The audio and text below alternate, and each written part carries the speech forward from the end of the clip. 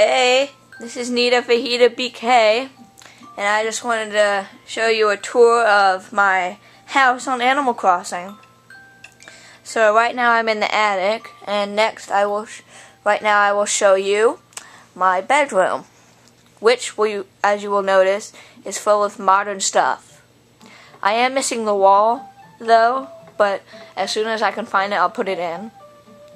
Playing in my radio is Cafe KK, which is my favorite song.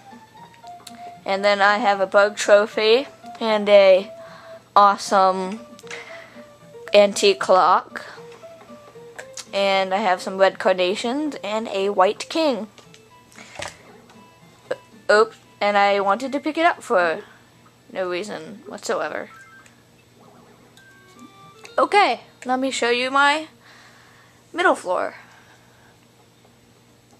As you can see, it's not amusing, but I was buying Gracie Grace stuff, but then they stopped selling this stuff, so I didn't get any more.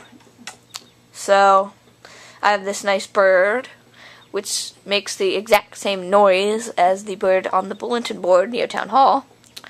And then I have a fridge and an ocean sunfish, which is easier than the shark to catch, but it still does have that fin. And a Regal lamp and some Gracie shells and that and that and that and that. And now I'll show you my dungeon room / basement area. As you can see, it's very much like a dungeon. I have the slate flooring and this concrete type wall, and there's 4 tiki torches in each corner. And then I have this gold man and the other gold man, which a friend gave me. I have a mummy's casket, which is a item closet.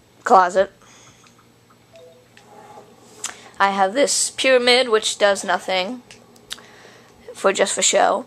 And I have the Sphinx, which I got very early in the game, but never sold for some reason. These can be turned off,